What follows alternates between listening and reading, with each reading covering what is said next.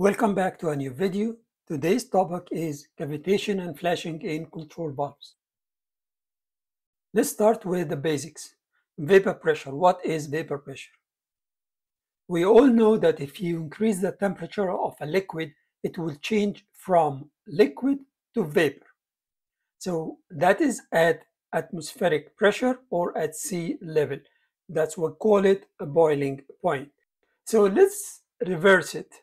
And we talk about what is the pressure at which the liquid change from liquid to vapor at a specific temperature. So in this case, we have water at a specific temperature, let's say 70 or 50, whatever. Keep the temperature constant. And we now reduce the pressure till we can see the liquid start to change from liquid phase or liquid state to vapor state. That we call it the vapor pressure. This table shows us what is the vapor pressure of water at a different temperature. So this table you can see the vapor pressure of water at a different temperature. So let's say if it is 100 degrees C, it will be 1 atmospheric. If it is 75 degrees C, you can see it's a lower pressure. So now if we have liquid in a container and we start to reduce the pressure, when we go below the vapor pressure, we can see now the vapor will start and will form inside this liquid. Now if you increase the pressure back again, all the vapor will change back to liquids. What does it mean? Mean all the vapor bubbles which was inside the liquid will collapse and will leave a void in its place. If the bubble is surrounded by liquid, then the liquid will come from all directions and fill the void. But if it is adjacent to a metal surface, what will happen is that you will have a vacuum beside the metal, which will force the metal to go into the vacuum or have a bedding or as if it is eating into your metal.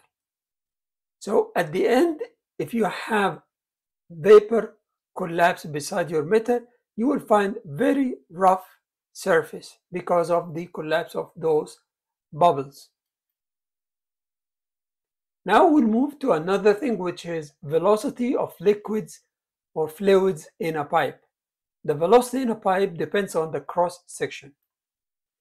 Meaning if you have a specific meter cube per hour going from this end, the same meter cube per hour should go from the other end. The meter cube per hour, which is the flow rate, is equal the cross section multiply the velocity. Meter cube per hour equal meter square, which is the area, multiplied by the speed, which is meter per hour.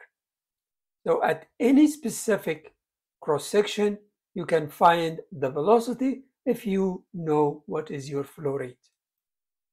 So assume we have 3 meter cube per hour going from that side on the pipe cross section change from 4-inch to 2-inch or different, and then go back to 6 or whatever.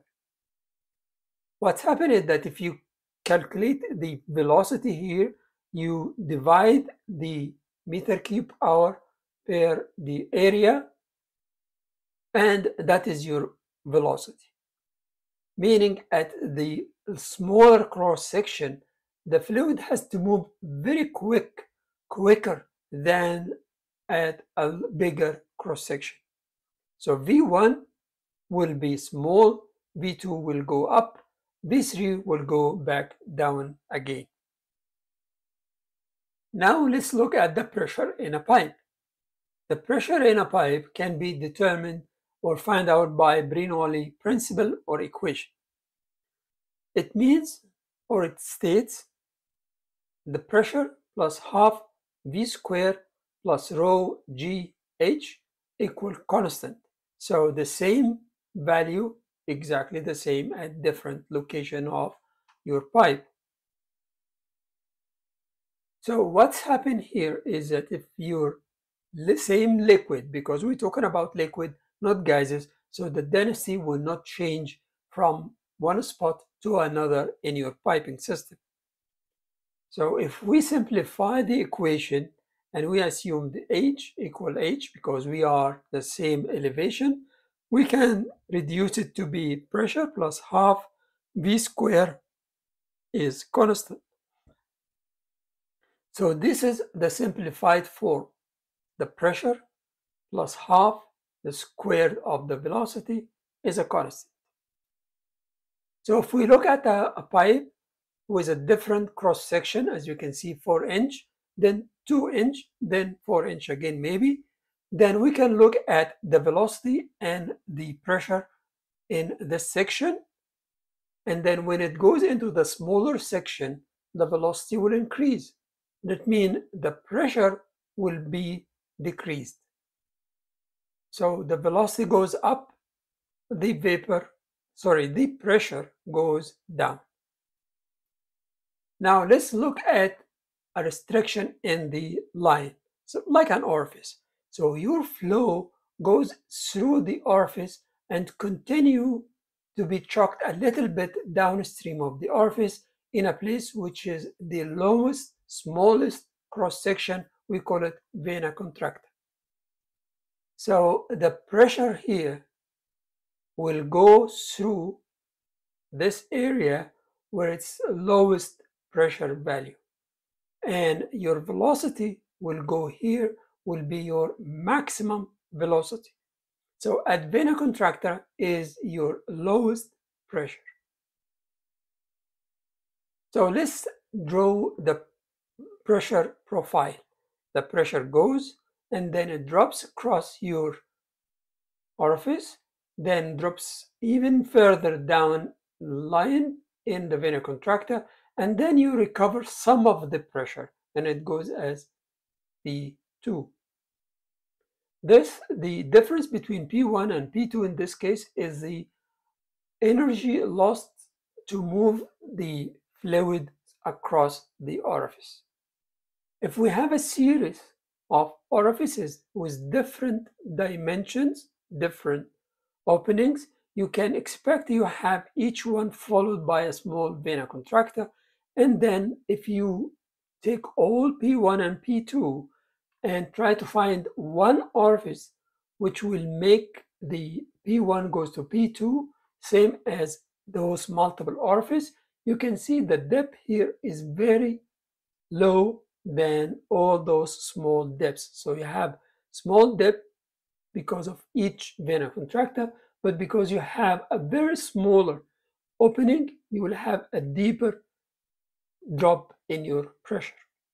If you look at this valve, it's a globe valve, your fluid goes through the valve and then goes down in a circle, spiral movement, then it goes up in 90 degrees elbow, and then it goes through your plug and seat where you have a restriction, and then struggle back again to go change direction and go out. So there is multiple orifices, if you can see, multiple orifice, multiple places where you have a pressure reduction in the pressure of the fluid. So let's look at one fluid. Our fluid vapor pressure is far below the lowest value of a pressure inside your valve. So your liquid goes all the way as liquid and exit as a liquid. Now we use a different liquid. The vapor pressure of this liquid is a little bit higher than the lowest pressure in the valve. So in this area, part of your liquid will change into vapor. And when it goes back out from your valve, because P2 is higher than the vapor pressure, all your vapor will change to liquid back again.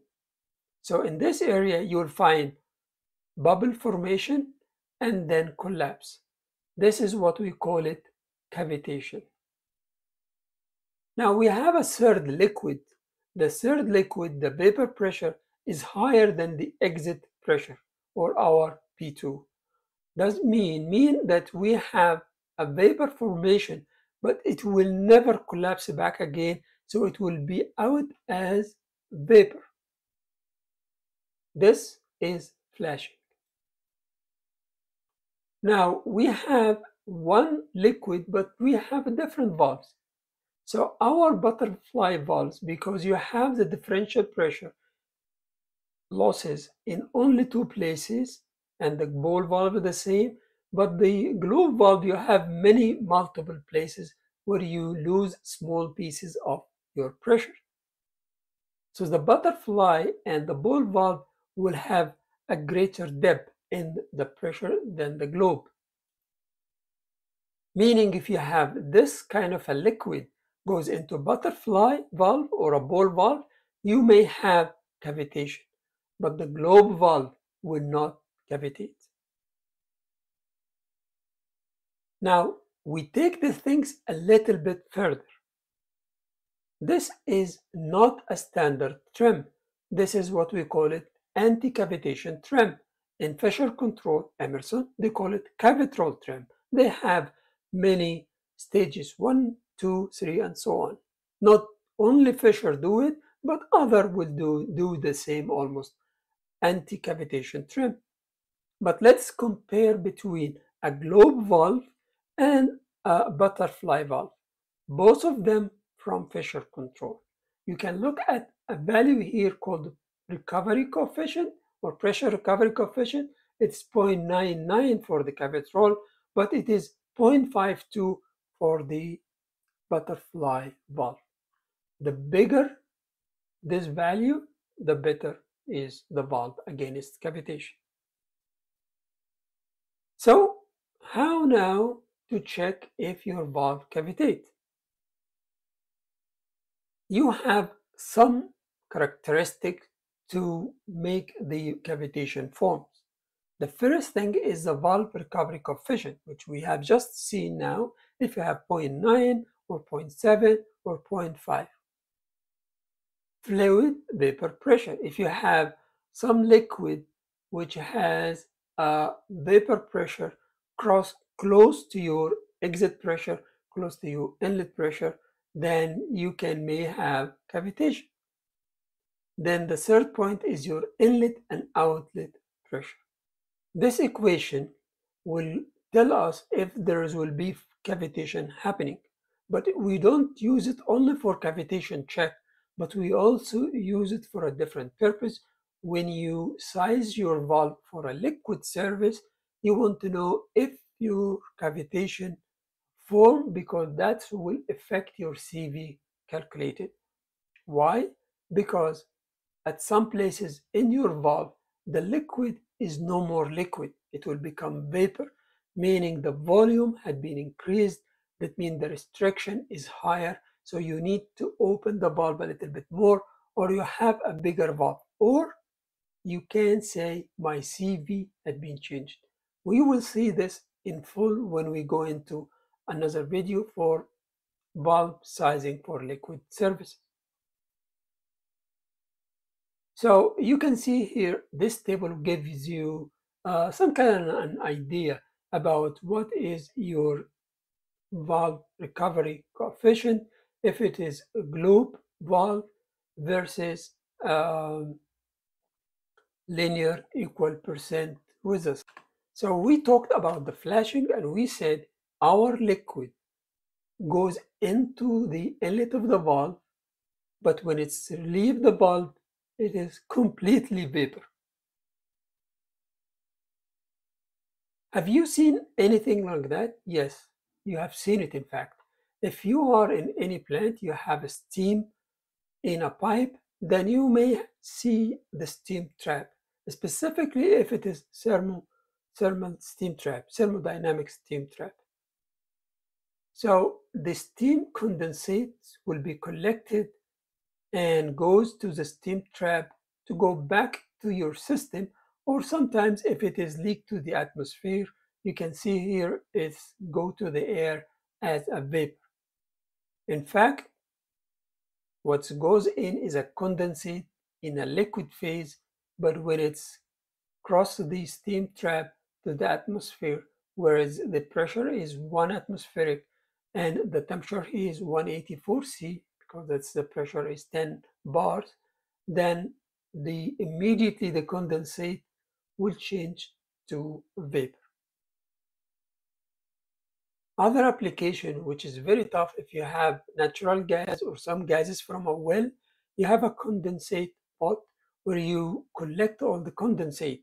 Now, the problem here is you have a level control on the condensate. You need to get those condensate out, but the problem is you have a very high pressure in this pot. Then in this device here, or the vessel, when you have the high pressure, you have a very low pressure at that end. So your condensate will go through your valve from very high pressure tank to a very low line. Most of the cases, this valve will have a severe cavitation and flashing problems. How do you know if it is flashing and cavitation? Flashing is very smooth. The damage to your plug is very smooth. The cavitation is very rough fitting from the cavitation. Mitigation of cavitation and flashing.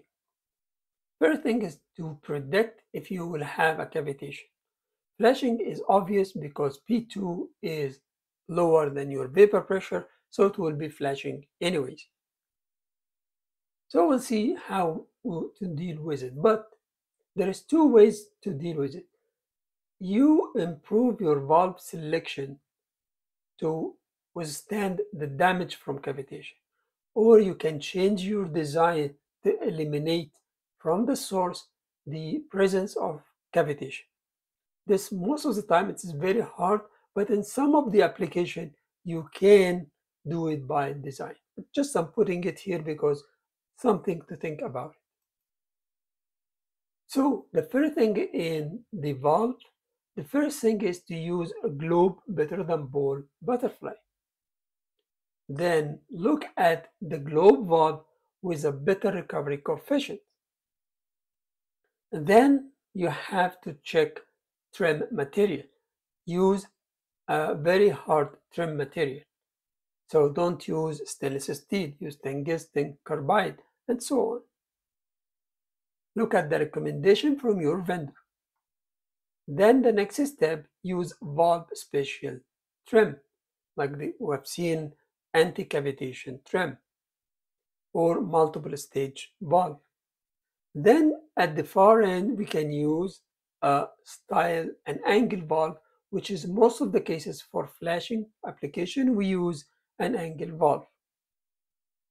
The system configuration, as we said, you may be able to install a fixed orifice downstream of the valve, which will take all the beating of the cavitation. So your valve will have a less severe cavitation forming in it.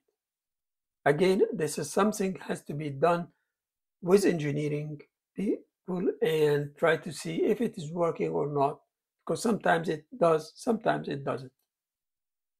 Here is a shape of different anti-cavitation trim. This is specifically for ball valve. This is the globe valves. The cage, as you can see, have multiple orifices, multiple opening with even different stages. So you go from bigger to a smaller to smallest opening. So instead of having one big opening, you divide the flow into smaller areas so you can have multiple stages in the pressure drop.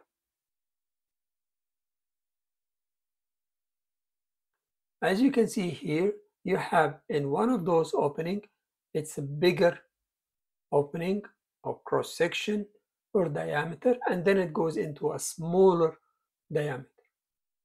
So we know that there will be a formation of cavitation, but in this case, because you have stages for the pressure drop, you may have a better chance that the valve will not cavitate.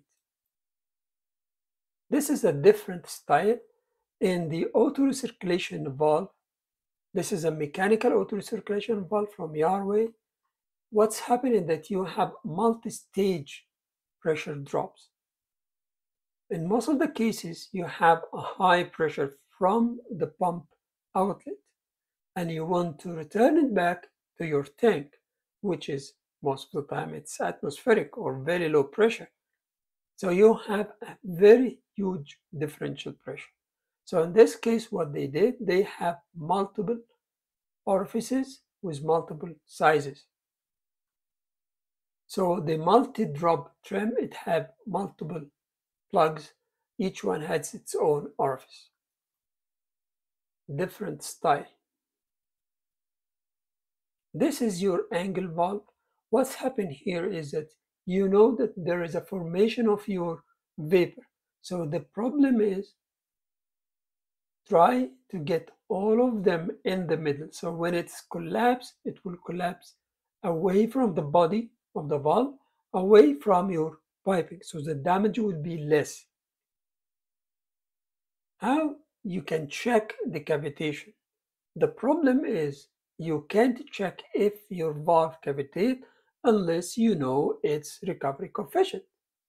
But you will not know the recovery coefficient until you actually select your valve. So it's kind of a recycling thing. So in the beginning, you assume a recovery coefficient and then you calculate the CV.